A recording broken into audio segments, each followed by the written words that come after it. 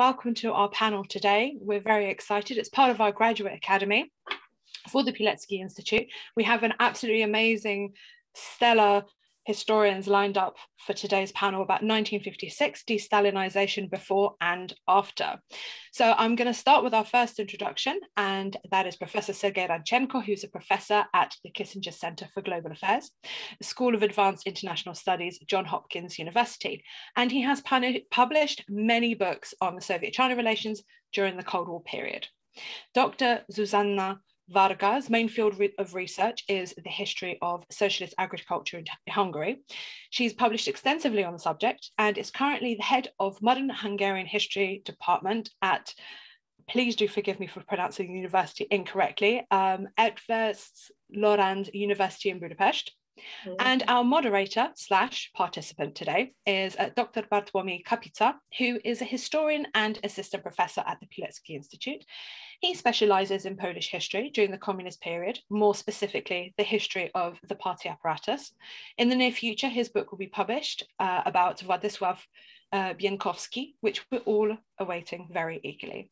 So thank you so much for joining us. Like I said, please don't forget, put your questions in the Q&A box, and we'll have about 45 minutes and then we'll get to some questions. And I invite Dr. Bartłomiej Kapica to take the floor. Thank you so much.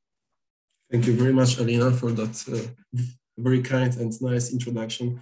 I'm delighted for being a moderator and participant of our panel. And I think that the topic that we are going to cover today is, I would say, very important to understand how the Cold War evolved and what was the reason behind that evolution. I think that it should be mentioned that this evolution was derived from two major factors. The first of them was external, and it was linked with international relations, not only connected with the countries that belonged to the one of the rival blocs during the Cold War, but also within those blocs. And secondly, we cannot neglect the fact that the evolution was not only caused by the high-level politics, but it also was connected with the internal changes that occurred behind the eastern side of the Iron Curtain. And I think that we should start our conversation by beginning from the point that from which all those changes, all those evolutions come to the world. So basically, the fall that started first of all in the Soviet Union, and then it was also spread in the Soviet satellites in the Eastern and Central Europe.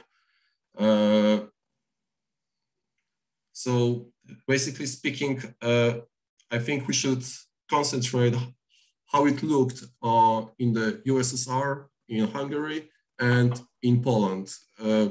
Maybe we will start from the Soviet Union, which was the center of the empire, and then we will move on to the Poland and Hungary.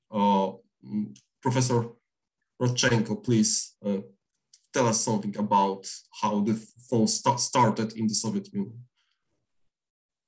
Thank you very much, Bartłomiej. Regarding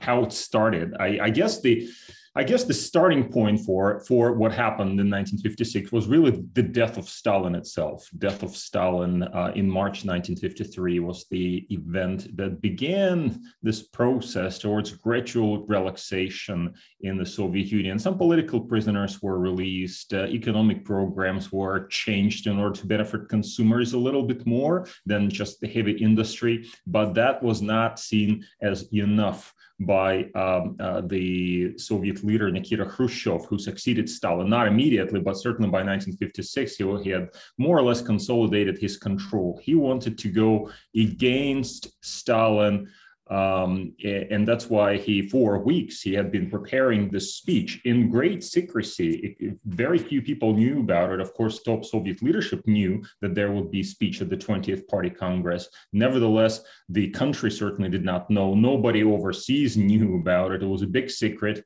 Comes the 20th Congress of the Communist Party in February 1956.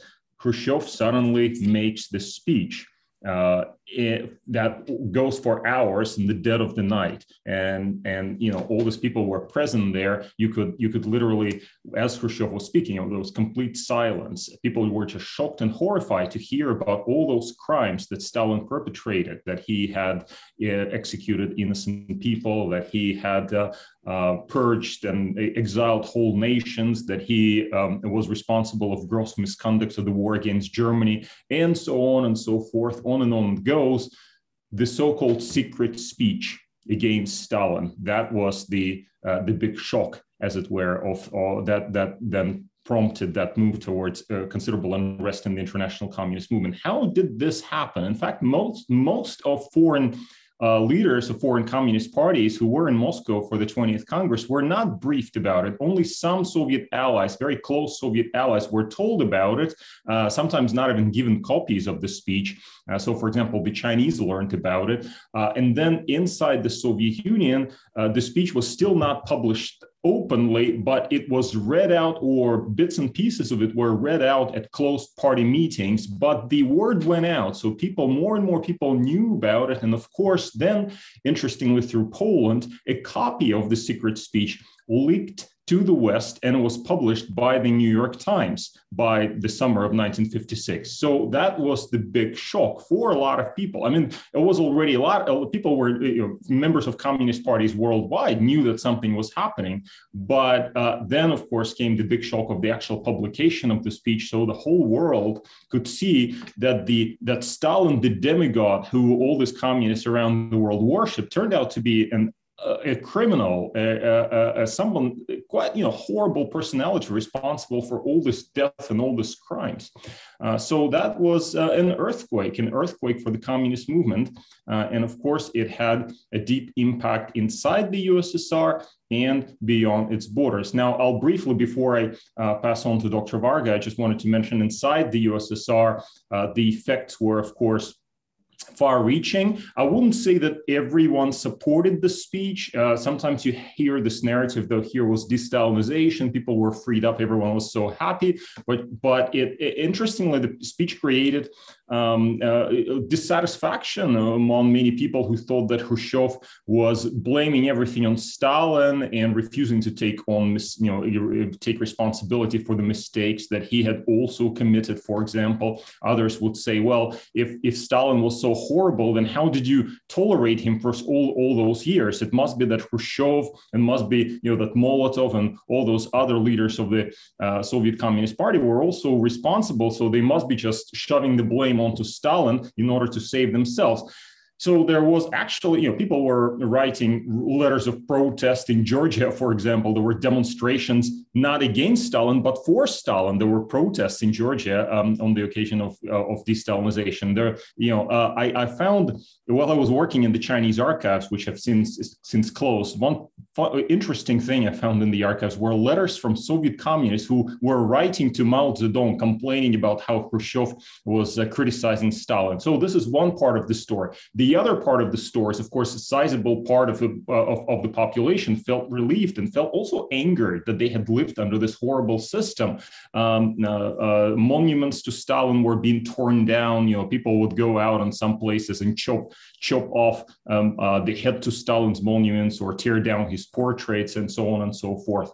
So the society was split in its perception of de-Stalinization. But one thing that has to be said is that, of course, there was a moment of like a sense of liberation, of some kind of freedom. You could breathe more openly now that Khrushchev took this daring action to speak out against Stalin. There's a big question of why he decided to do that. Was that for ethical, moral reasons? Did he feel that Stalin had truly committed horrible crimes? Of course he did, and that therefore he had to be taken down. Or was it for reasons that had to do with maybe political maneuvering inside the Soviet Communist Party, where he wanted to assert his legitimacy against other of Stalin's heirs? So both explanations have a right to existence. Both are viable. Perhaps it was for both reasons. But in any case, the speech, the secret speech, opened the page for de-Stalinization. That is considerable relaxation of state control in the Soviet Union, but it never really went all that far. But it was a considerable relaxation compared to what was before. That's why it was called the period of the thaw. Like you have in the depth of winter, you have a thaw, but then of course after that a new period of winter may come, as it did in the 1960s. The key point to remember about de-Stalinization is that Khrushchev attacked Stalin and assigned horrible crimes, rightly so, assigned all kinds of horrible crimes to Stalin, but he did not attack the system itself. Somehow Khrushchev believed that you could just take Stalin down, remove him from this equation, restore so-called socialist justice into the system, and then everything will be fine. The system itself was just perfectly honest and reasonable. The system that was created by Lenin could go on and prosper just without Stalin. As we know in retrospect, this was a big mistake on the part of Khrushchev, even to think that way. And in many ways, even though Stalin was overthrown, Stalinism never was in the USSR, and it continued in various forms. It still had, it survived through all these years and decades. And you could argue that even today, there's something of that system that still remains, some kind of legacies that still grip the Russian society. So in this way, Russia, as the Soviet Union, were never fully de-Stalinized. And I'll stop here. Thanks. Thank you very much.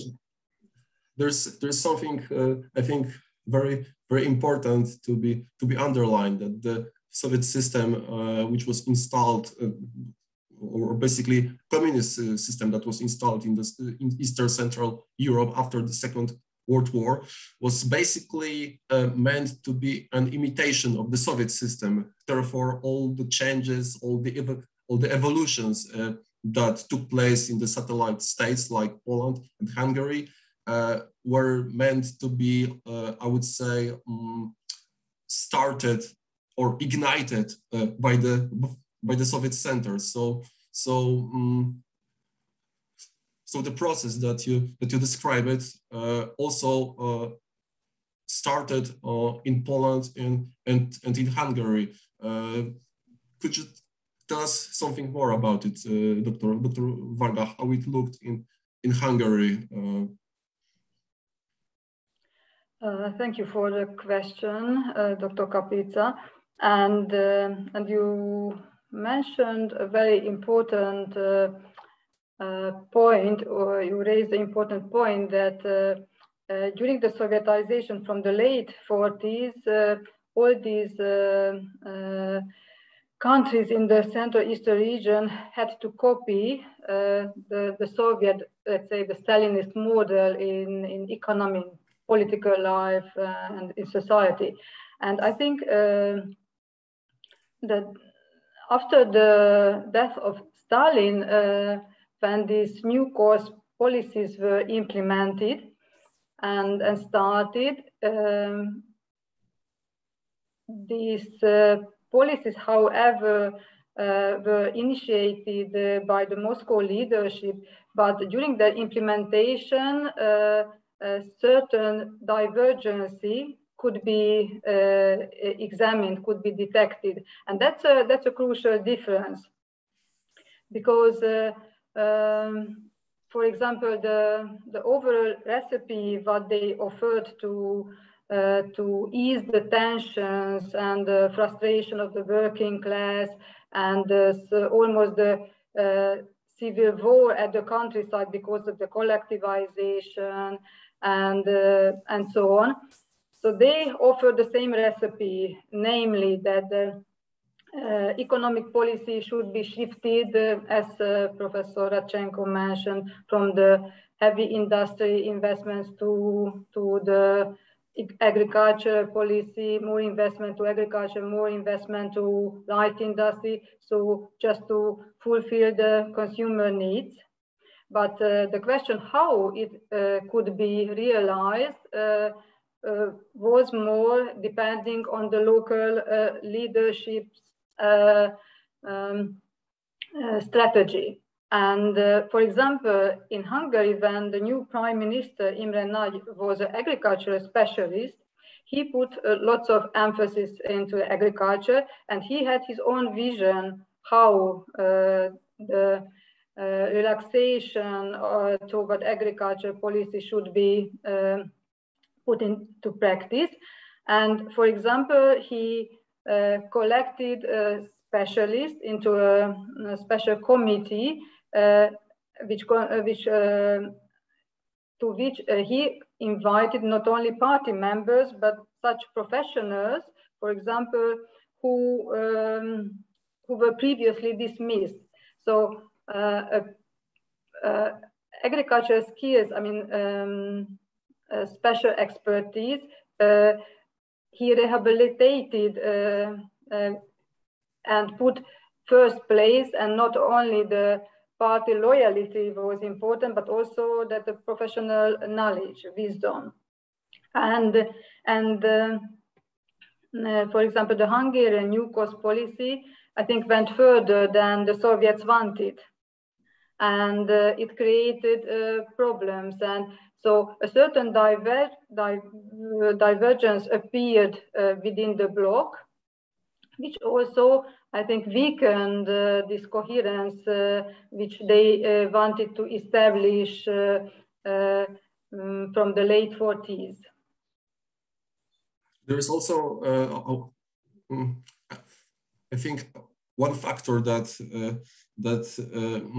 made Poland in one, let's say, in one way, copying that Soviet model, but on the other hand, it was very specific to Poland. It was the case of the Polish pre-war communists from the Polish Communist Party, and that was, I think, very crucial to understand the division and the friction between the communist elites in Poland after the Khrushchev speech, because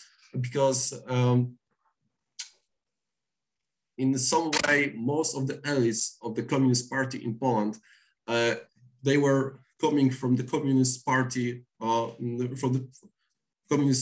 that existed before the war, and they wanted to basically to receive some answers. What was the fate of the Polish communists that were, as we know now,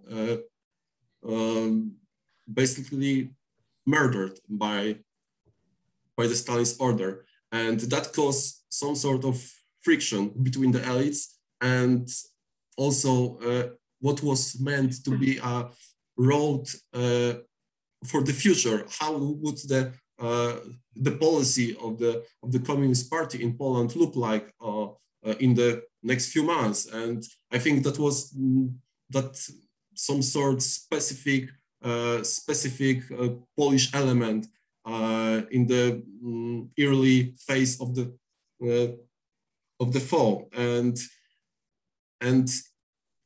it also had something to do how to deal with society, because that was another problem, that if we try to lose control and lighten the regime that is supervising the society, then we must find some way in which that we can govern this society, but meanwhile we have to make society more, let's say, adopted to the communist way of rule. And I think that it raises the question, to what extent the changes that occurred were intended by the Communist Party, because from the beginning we can see that there was a certain degree and, let's say, agreement that some changes are needed, but to what extent? So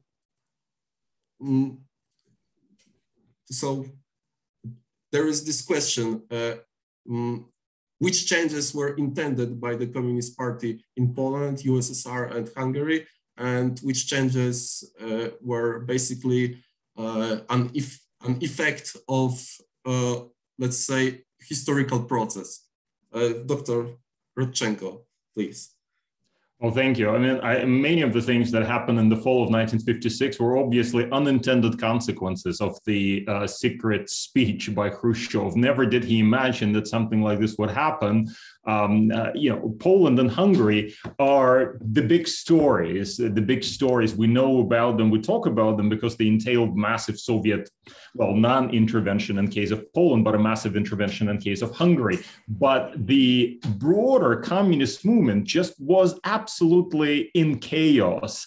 I was, reading reports from Soviet embassies around, like in Western Europe, and they had, the Soviet diplomats had, as a part of their job, had the responsibility of meeting with local communists.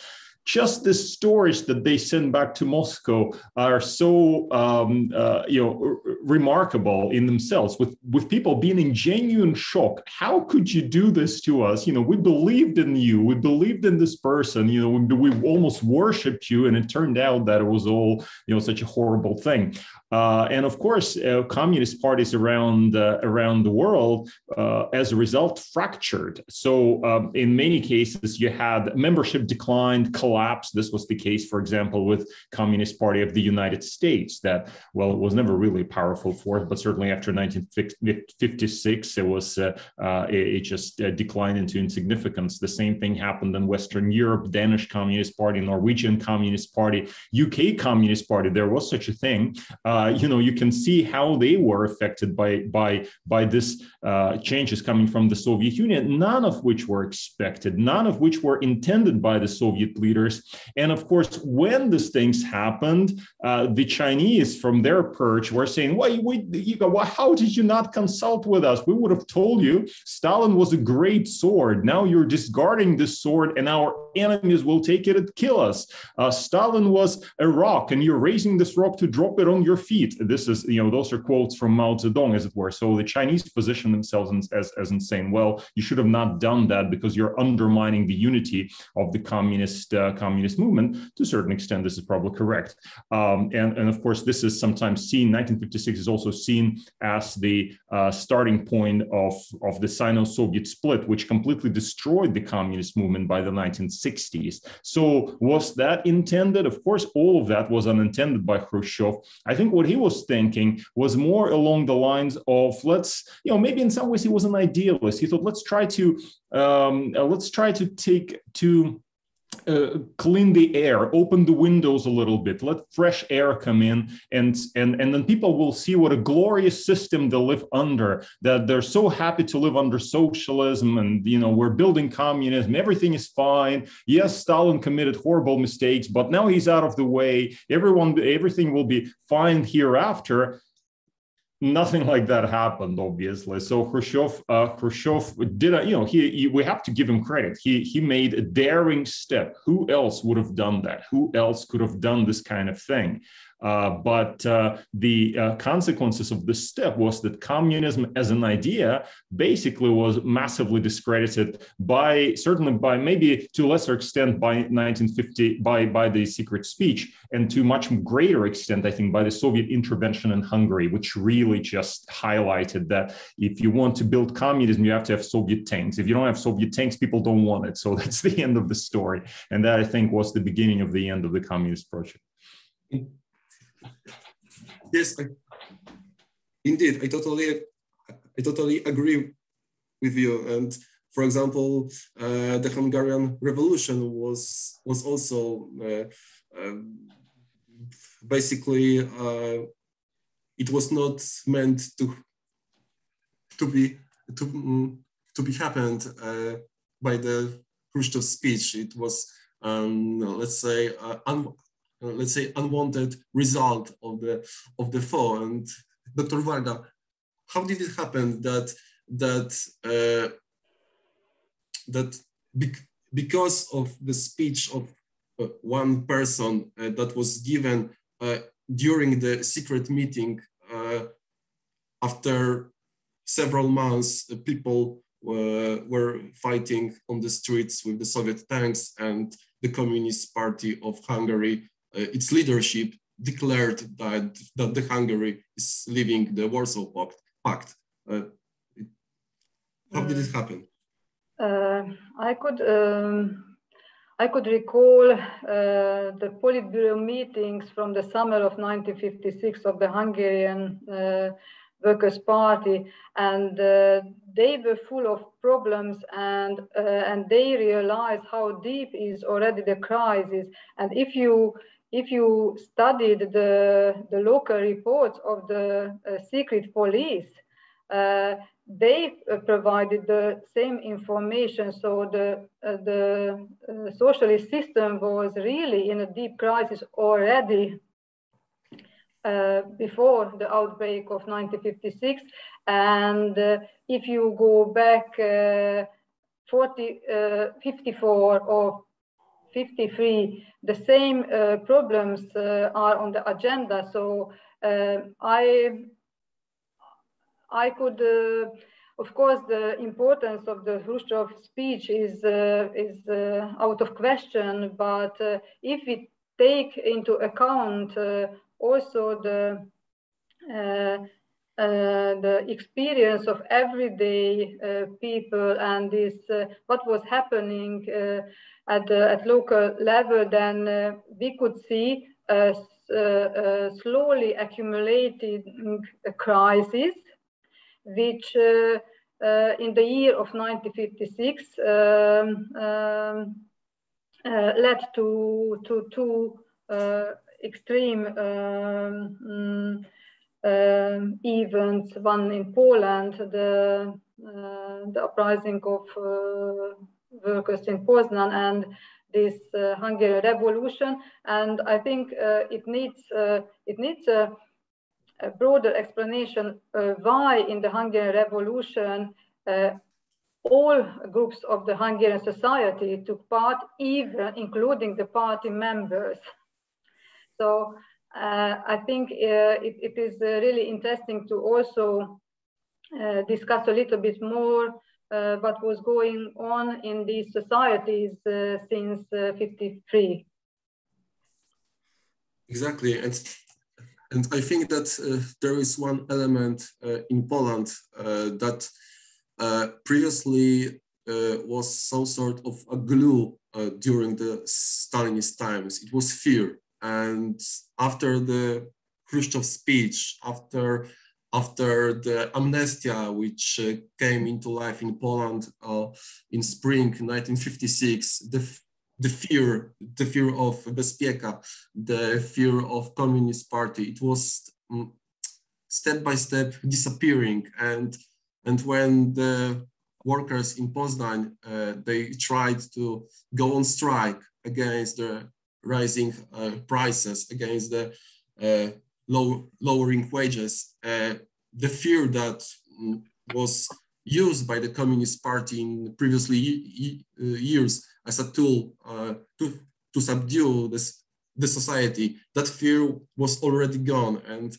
I think that this is a very important sociological factor that can explain why some events were possible in 1956 and they weren't a few years ago. And another factor which is also connected with the fear and let's say a hope that was rising during that time was that people felt free to express themselves. For example, in August 1956, there was a massive mass in Częstochowa, in Jasna Góra, and there was a chair that was empty, and that chair belonged to the Prime Bishop of Poland, Cardinal Wyszyński, and people that were gathered during that mass, they were chanting that they want Wyszyński free. So another example that they hope that those changes that they can observe, they are very deep and profound.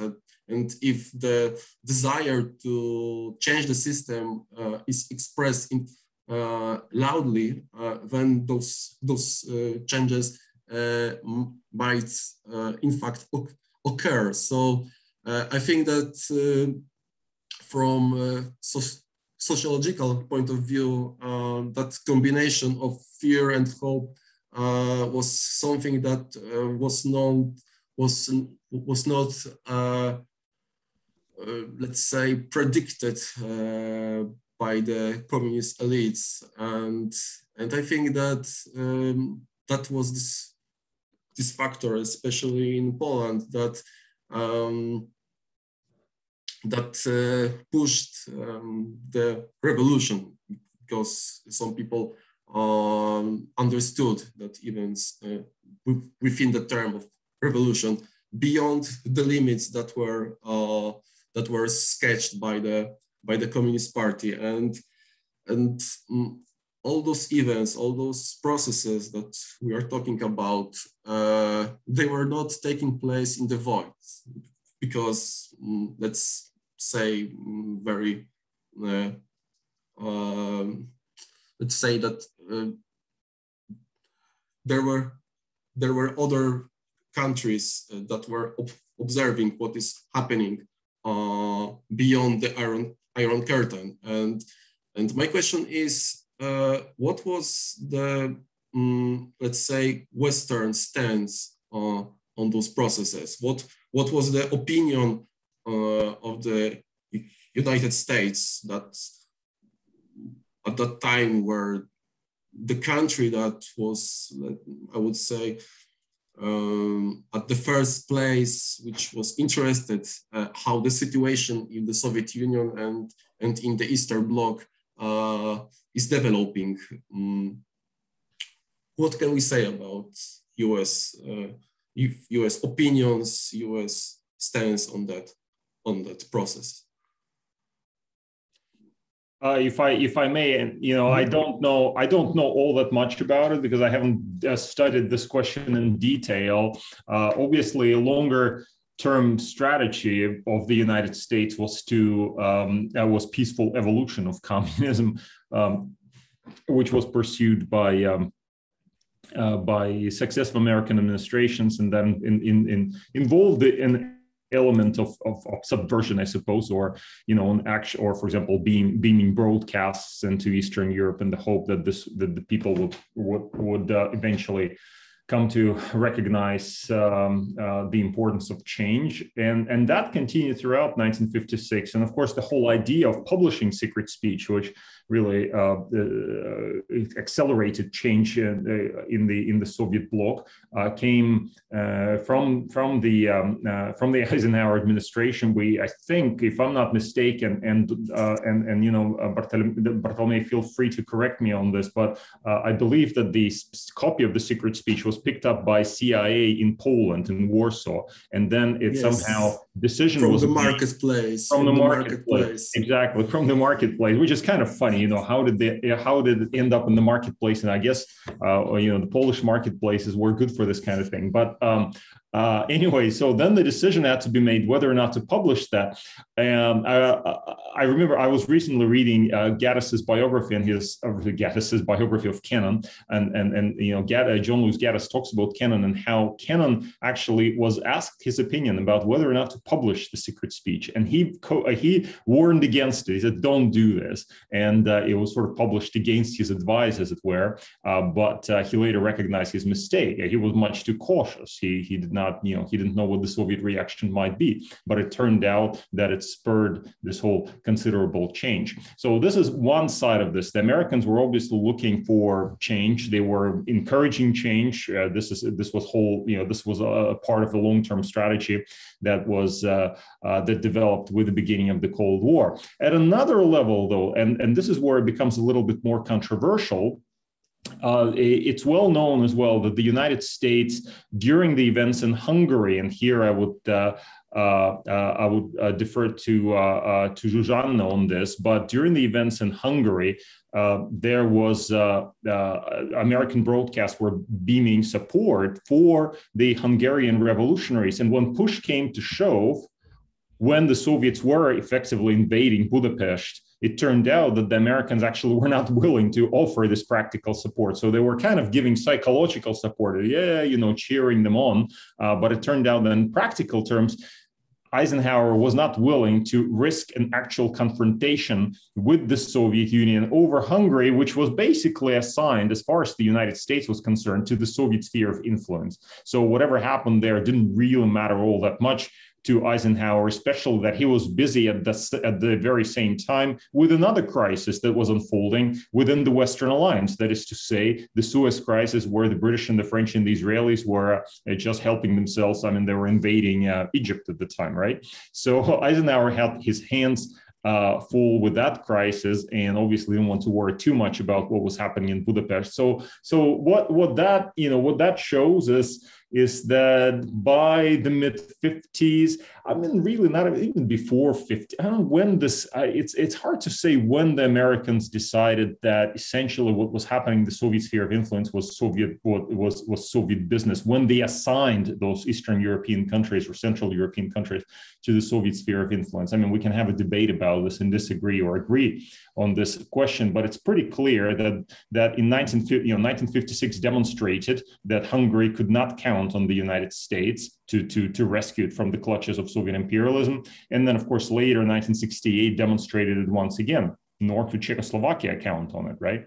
So, so I think they could just count on themselves. That's what, that's the big message here. Yeah, just to continue Professor Radchenko's explanations, as the researchers had the chance to study the decisions of the National Security Council of US, now we know much more about what was in the background going. So in July of 1956, they made a decision which openly accepted that the détente is and the European status quo is the most important for the United States. And if something happens within the satellite states, they just support let's say the national communist version of this socialist rule. So for them, for example, the problem solving what Gomulka meant in Poland, it was just perfect, because without Soviet tanks, they found an acceptable solution. Gomulka was acceptable for the as we think in Hungary, but please correct me if it's not perfectly true. So Gomulka was such a figure which could be accepted by the Polish people, and he was trustworthy enough for the Soviets. And for example, the Hungarians hoped that the Soviet Union will agree on such a problem solving, and Imre Nagy could be a Hungarian Gomulka. But of course, it was not a parallel story. But really, I do agree fully with Professor Radchenko that the US propaganda and real great power interests were totally different. And of course, not only after the suppression of the Hungarian Revolution, not only Soviet Union lost lots of his previous prestige, but also United States, because it became clear that he was not in a hurry to save the Hungarians and have them, as the Radio Free Europe advertised during the first half of the 50s.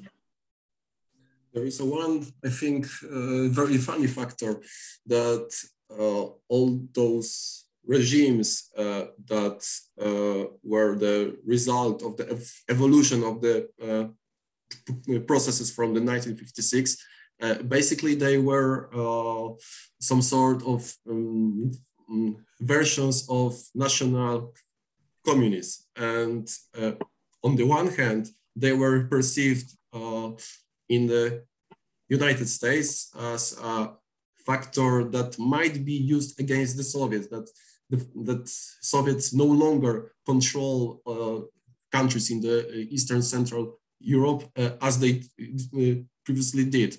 And the funny thing that I mentioned is that it was also some sort of perception given by the Chinese, because for the Chinese, Gomułka was, as a, let's say, internal ruler of Poland, he was a Marxist revisionist, because he, for example, condemned collectivization. But when they looked at Gomułka as an international factor, Gomułka might be used as that kind of national communist against the Soviets. Of course, those hopes were not exactly met in reality, because Gomułka's policy was, of course, he was not that kind of, let's say, lenient with the Soviets as Bierut and his team. But on the other hand, from geopolitical point of view, he agreed with the policy of the Soviet Union. For example, the invasion on Czechoslovakia. Gomułka was one of the main supporters of the decision that was made in the 1968. So that was obviously a case that was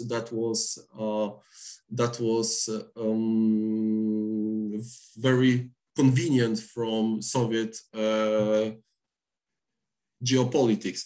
But there's also one factor that I think can be mentioned.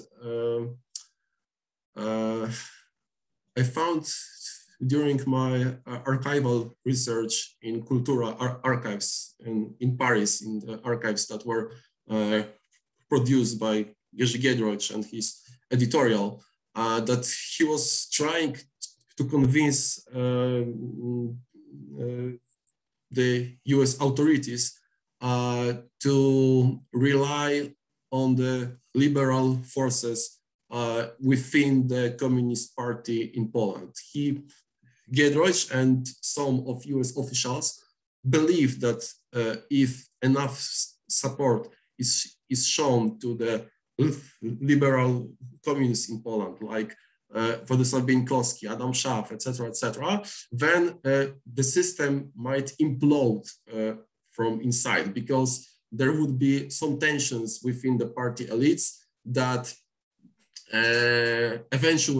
eventually will lead to, let's say, internal explosion of the system. And I think that was also some sort of a new approach toward the communist systems in Europe, because of course there was a friction within the party elites during the Stalinist times, but it was different kind of friction that was after the 1956, and I think that that kind of factor lasted until the very end of the communist regimes in our part of the world, because when we see, for example, the US policy toward Poland in 1980s, we can also recognize that they were looking for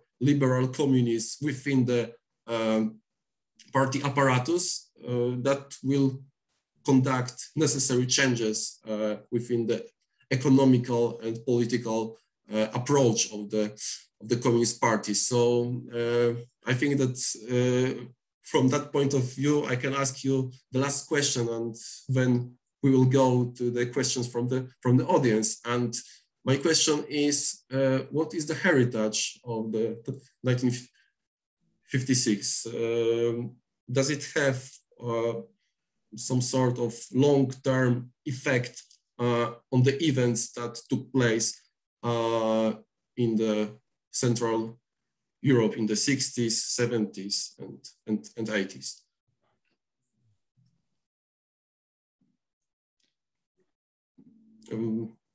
I'll defer to Zsuzsanna first. Can we go? You can go first. No, please. After. Yeah.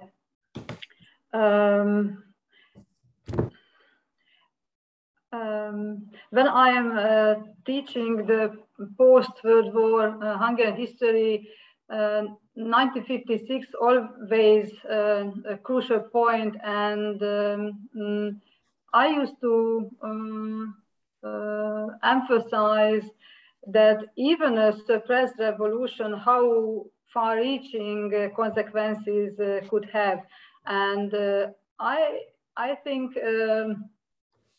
from the 1956 revolutions, many lessons were drawn partly by the Hungarian society, partly by the Hungarian decision makers, the politicians, and also the Soviet leaders drew many lessons from this double crisis, and I would refer also to the Polish crisis. And I think one of the biggest lesson was that the so-called construction of socialism could not be realized all the time with asking sacrifice from people and pushing their living standard, and as I mentioned, it's asking all the time more and more sacrifice. So they learned that somehow they have to make a compromise with the society, and it gave bigger room for maneuver than during the Stalinism. And also, I think and it also showed for the decision makers that how the society could organize themselves, because the workers' councils in Hungary, also these national committees, it was really a bottom-up initiative. So this it showed the strength of the society, and the politicians learned to tolerate and also to follow up these bottom-up initiatives which appeared during the revolution. Professor Radchenko, yes. Just to add to this, they obviously, the consequences of 56 for Eastern Europe were deep and profound and lasting. You can see direct lineage from the Hungarian uprising and its suppression by the Soviets to the events of the late 1980s, liberation of Eastern Europe from Soviet control. It's well known, of course, that current Prime Minister Viktor Orban spoke at the burial of Imre Nagy when he was reburied obviously at the end of when the period of communism ended in Hungary. And it is kind of ironic, of course, that some further 30 years on, we find a very different Orban, who is actually sometimes saying things that are at odds with the spirit of freedom and democracy. In fact, what's interesting, today, if you think about what 1956 means today for Eastern Europe, I struggle to really understand this. Like, for example, a few days ago, the Hungarian Internal Minister of Interior, I believe, Judith Varga, made a claim that the European Union is like the USSR, and that back in 1956, Hungarian revolutionaries, fought for their freedom, and today, Hungary is fighting for its freedom. And you just read it, you think, oh my God, what is happening to us? What is happening to history? Either people do not know enough history, or they know history and then they subvert it, or just use it for their political purposes. So I'm really worried about the memory of 1956 being subverted and being used for something else in Eastern Europe. But nevertheless, you can still see 1956 as the turning point, as I mentioned, for the communist project, because obviously it showed that communism depends on Soviet military might. If there's nobody there to enforce it, people choose something else. It just doesn't work. So that's as far as Europe is concerned. But you have to remember as well that 1956 had a broader resonance for the world. For example, 1956, Bartolomeu mentioned China. 1956 was met with great concern among the Chinese leadership, for good reasons, because Mao Zedong in China thought that thought there were clear parallels with Stalin, and he was not happy with Khrushchev's criticism of Stalin because that kind of undermined Mao Zedong's own authority. Now, Mao Zedong's way of dealing with this was to try to allow a degree of freedom in the Chinese society. For a while, he tried to do that. This program was called 100 Flowers Program, 100 Flowers Campaign, but it led to people immediately criticizing the Chinese Communist Party, because it turned out that once people are given freedom to criticize, they go all the way to the top and they say, we don't like this system, we want to get rid of it. And so what happened after that is Mao Zedong turned very strongly against this and launched the so-called anti-rightist movement, which led to suppression of all forms of dissent in China, a situation that by and large continues to the present day. So 1956 was also a lesson, I guess, for the Chinese leadership. Their solution to the experiences of Hungary and Poland was that you never allow voices of freedom to speak out, because once you do, this is an avalanche that you cannot stop, and then your regime is finished. And they've learned from that lesson, I think, and they've returned to this lesson in June 1989, and I think they're quite prepared to enforce this lesson again if this is what it comes to, if they need to really hold on to their power. So this is another aspect of 1956, and we have to remember that this really truly was an event of global significance, something that certainly Khrushchev never could have anticipated when he made that speech on February 25th, 1956. Yes, I think it's very, very important that what you have said, because I think it's some sort of a lesson for a Polish society that after the 1956, that they learned that there is some room for, let's say, negotiations with the communist regime that you can, use for your advantage. That if you are trying to basically push your agenda against the ruling party, then that party has to, let's say, take it under the consideration. And that was a very important lesson. And it was obviously very true when we speak about the rise of solidarity, when we saw that kind of, let's say, experience implied once again, but there was of course one difference, that in the 1980 workers were organized and the trade union was created, something that was lacking in the 1956, because in the 1956, workers still believe that if they are organized within their own places of work, like fabrics, and they create workers' councils, then they might have some influence how the system actually looked like. In the 1980s, workers learned that there was no reason to believe that the system can be changed from inside,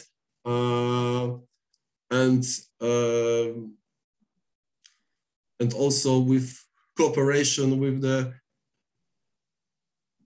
structures that belong to the system, that there must be a creation of some other external structure, in that instance a trade union, from which all those social desires are expressed. And I think that in Polish case, this is one of the most important lessons that is derived from the 1956.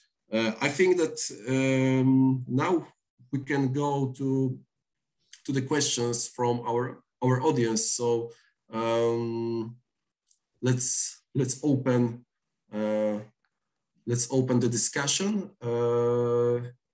Everyone is welcome to answer, to give questions to our guests and to me, of course. You can type in your questions into the Q&A section, or you can unmute yourself and ask them live.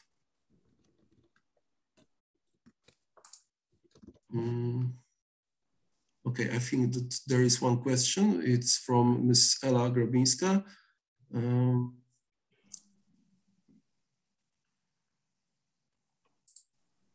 Okay, and Professor Radchenko already answered that. Okay.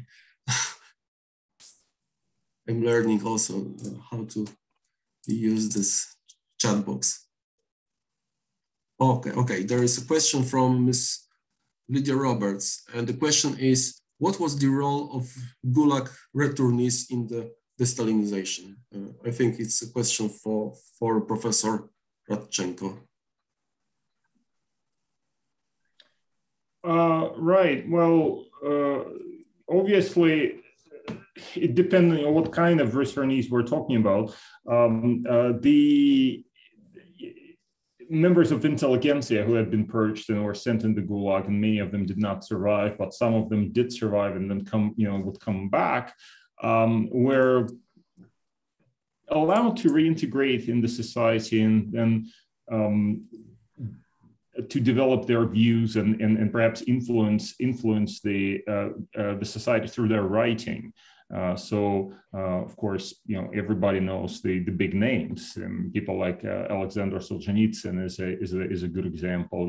His publication of One Day in the Life of Ivan Denisovich was a serious stepping stone towards gradual relaxation of tensions. Now, this happened some years later, so not in 1956. It may be 61 or 62. I now it escapes me exactly when it was published. It was all considered and closely debated at the presidium of the Soviet Communist Party at the time. And Khrushchev allowed this publication partly because he continued to struggle against the vestiges of Stalinism, and there was for him it was in his interest really to continue to promote the thought. And when the book was published, it was not published in a book form, but as a sort of series of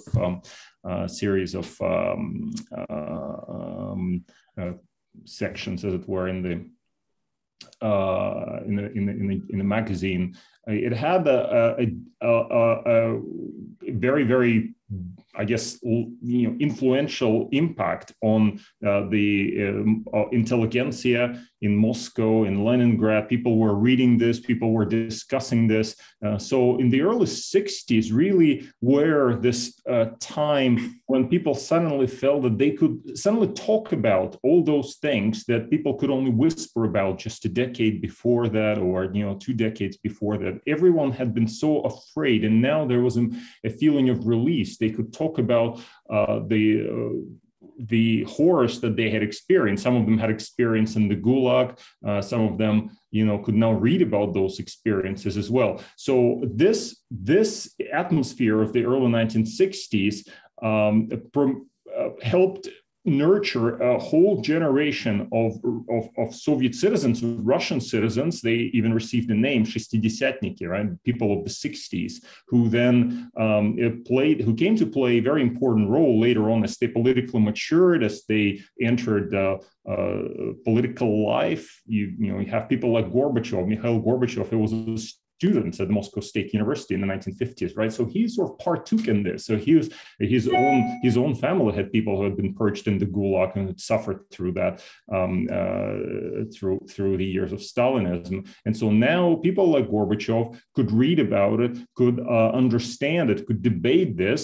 So there was a sense of freedom that had not been there ever before. And that, of course, led in the 1980s towards a whole different atmosphere, which allowed for perestroika, for glasnost to actually take root. Thank you very much. And we have another question. It's from Ms. Ela Grabinska. What was the reaction of the Polish people, not the party, to the Hungarian Revolution? I think that I will answer that question. It's I think, great topic to be covered, because we can say that the Hungarian Revolution was very, very important for the Polish people. For example, ordinary people were giving their blood actually to the Hungarian people that were wounded during the Hungarian uprising, and it was a massive process in Poland. And in many cities, there were special points open for the people to give them blood, and that blood was sent to Hungary to help all those people that were wounded during the revolution. But also Hungarian Revolution was very important for intellectuals who were previously involved in the Stalinist system.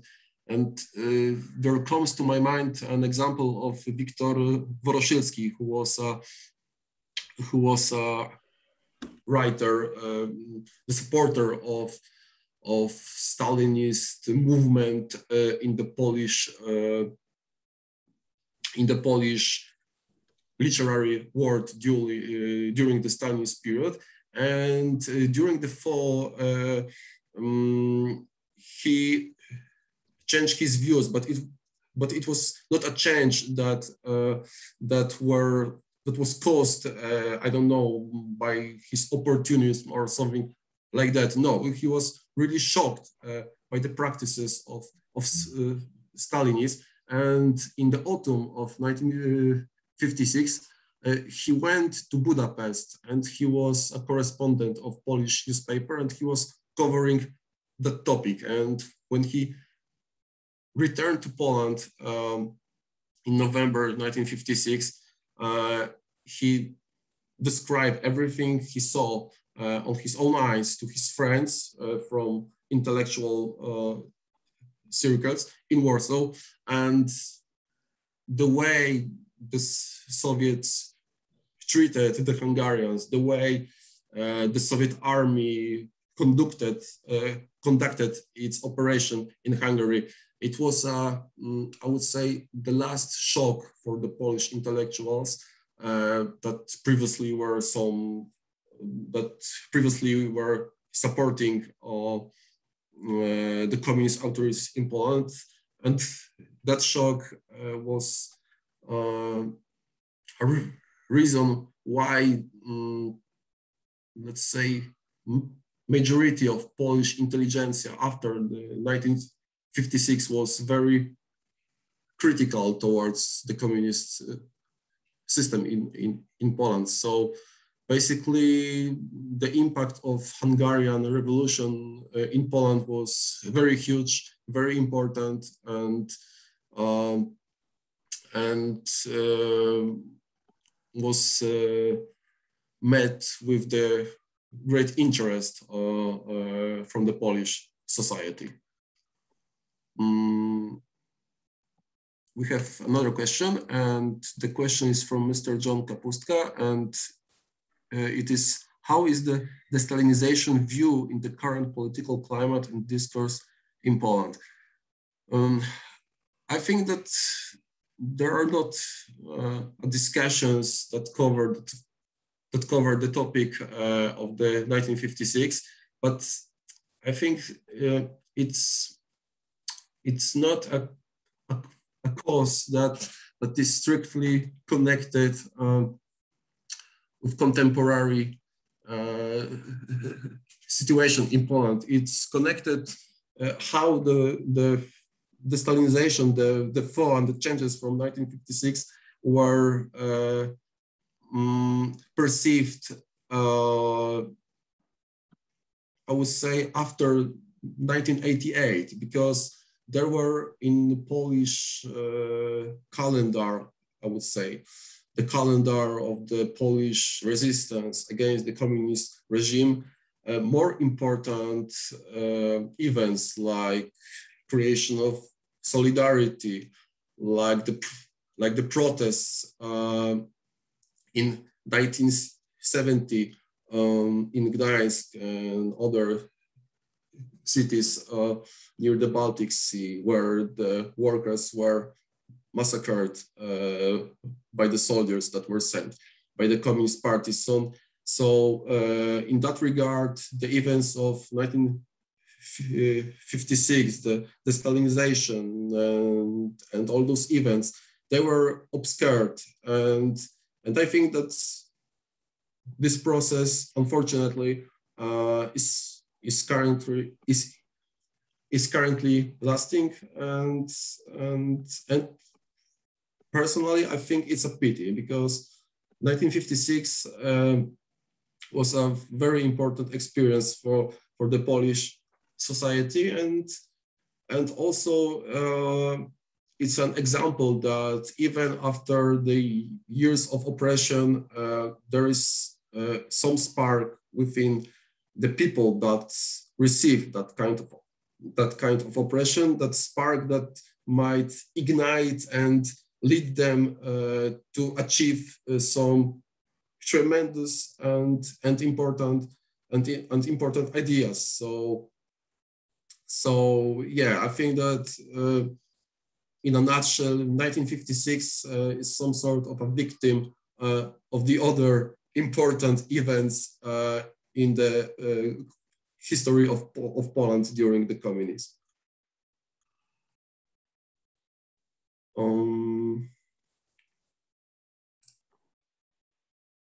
I don't think we have received any other questions.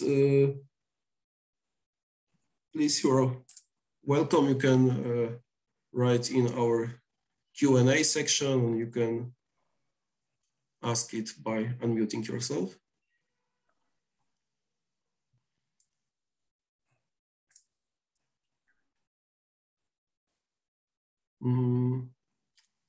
Okay, since we haven't received any new question. Oh, okay, no, there is something.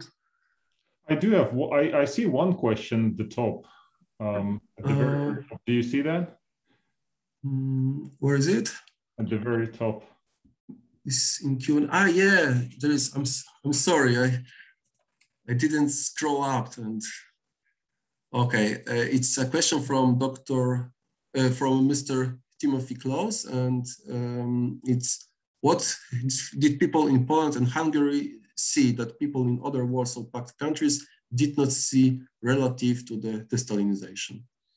I think this question, I mean, it's a very interesting question, but one has to remember that that Poland and Hungary, of course, had profound, very important events, but 1956 had impact on every country of the communist bloc.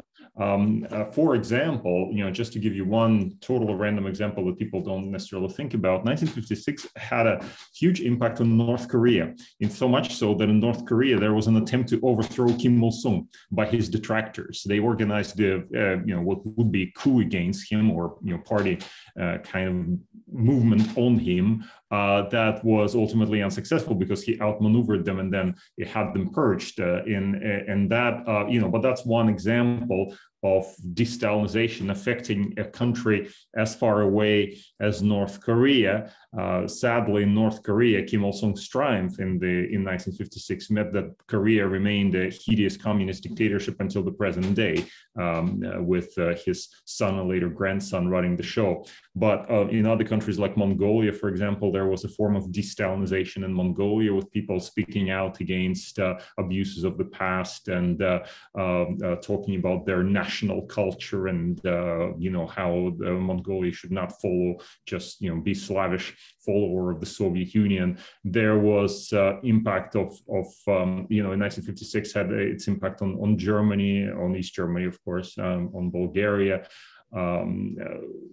Romania was probably a slightly different case, and of course Albania was a very different case. Now in Albania, once again, similar to North Korea perhaps, there was again a movement against Enver Hoxha, the leader of Albanian ruling party, and he moved against it or outmaneuvered those people, and ultimately prevailed, and Albania then remained a communist dictatorship. So the question is here, there was movement everywhere. There was movement of the intelligentsia. There was different protest of different extent, depending on the country, of course. But certainly every country of the Warsaw Pact and beyond the Warsaw Pact, the broader socialist Commonwealth, was affected by 1956.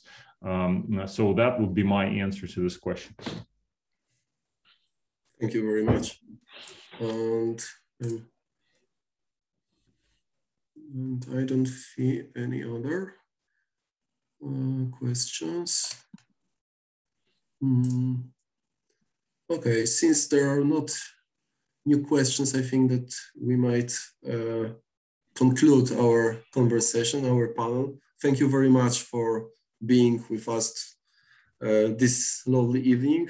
I'm very excited that we had that conversation on the panel, and I look forward for our next panels and also to conduct a new conversations that will include Dr. Varga and Professor Radchenko. So have a nice evening, have a nice day, and see you next time. Thank you both. Thank you very much. Yeah, thank you, Bartek. Yes, thank you. To next time. Bye. Mm-hmm. Yeah, thank you for organizing this interesting discussion and moderating. Thank you so much. Thank you very much.